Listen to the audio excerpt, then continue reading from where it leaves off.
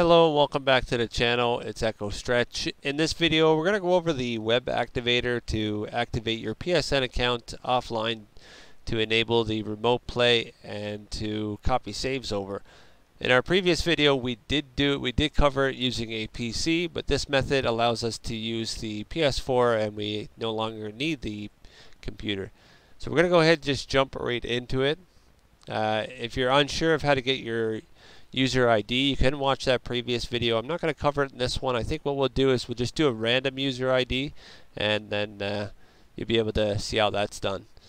So we'll go ahead and go into our settings and we'll just confirm our network is connected. If it's not, we'll go ahead and check it. Once that's done, we'll back out and then we'll start the usual here. Just close the window, delete all, go to our browser history, clear that as well. And then we'll go into our settings and delete our cookies and clear our website data. Now we'll go to our bookmarks. We're going to be using Chameleon's host, so we'll go ahead and select it. And we'll give it a few moments here to install the cache, as it shouldn't take too long at all. There's 30%. There's 50.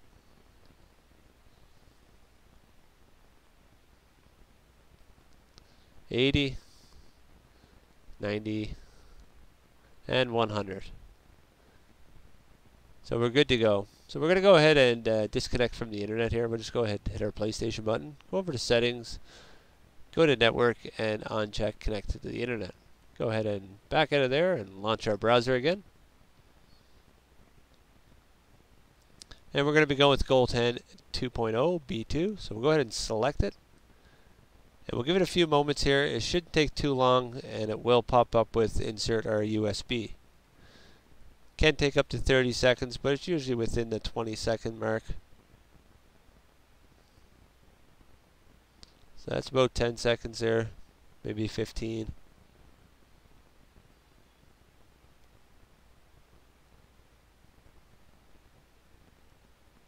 Okay, any moment we should see it pop up.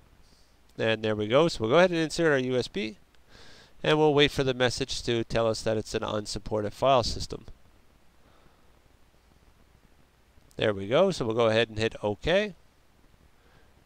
And Gold10 2.0 B2 loaded. So we'll go ahead and unplug our USB as we don't need it anymore. We're going to be using the, well, sometimes that comes up. I'm not sure what the cause of that is, but it's no big deal. We're going to be using Web Offline Activator, but before we go ahead and select it, let's go ahead and hit the PlayStation button. We'll go over to our power option, switch user, and we'll go ahead and create a new user. So I accept, skip that part, and it doesn't matter for the name, we'll just name it user1, that is fine. Go ahead and confirm and hit OK. So now that we have the user created, if we go over to our settings, and we try to go into save data management, save data on system storage, it doesn't let us do it without being connected to the PSN. We try it the other way as well, save data on our USB and try to copy it to our system storage. It does come up with the same error. So what we can do is go ahead and back out of that. We'll go over to power, go ahead and log out of that user. Now you don't have to log out of this particular user to do it. It's just that I don't have anything in its favorites. So it's easier to do it from Echo Stretch because I have all the web links already here. So go ahead and open up our browser. And we're going to use the Web Offline Activator. Go ahead and select it. And we'll give it 15 to 20 seconds here. It shouldn't take too long and it will pop up.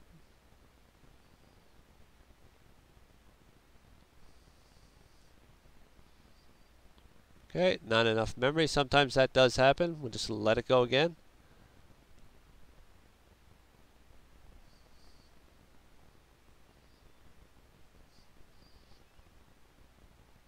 Okay, that's about 10 seconds or so.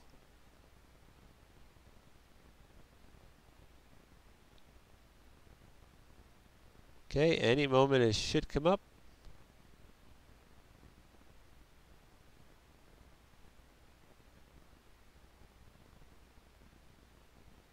Okay, it seems to be taking a little longer, but it will eventually come up. We'll just give it a couple of more seconds and we should see it. And there we go. Okay, so you can see that EchoStretch does have its unique user ID, but our user 1 just has 00 and it's continuous. So if you do have your user ID, you can go ahead and type it in. I recommend if you have a keyboard, go ahead and plug it in. It'd be a lot easier than actually typing something out. But for the video, we're just going to randomly generate one. So we can go ahead and just click on user. And as you can see, it does come up with a unique user ID. And you can click on this as many times as you want. But once you do get one, you can go ahead and hit set and activate. And PSN ID set successfully. So we can go ahead and hit it OK. Go ahead and hit our PlayStation button. And we're going to go ahead with a restart just to take so everything takes effect. So we'll go ahead and power options and restart. And we'll let that just restart.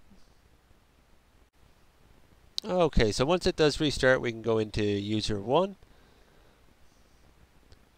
We can go over to our settings. Go ahead down to our application save data management. Save data on system storage, copy to USB.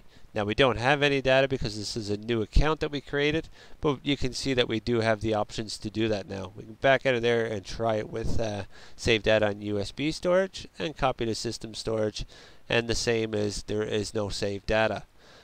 So basically that's it for the video, guys. I just want to jump on and show you that that web activator is available for those users that don't have a PC or are unable to actually get that set. Hopefully you'll be able to get your user ID and jump on that website there and go ahead and activate it. But I do hope you did enjoy the video. If you did, go ahead and hit that like button. And if you're not subscribed already, go ahead and hit that subscribe button. And I will see you in the next video. Thanks for watching.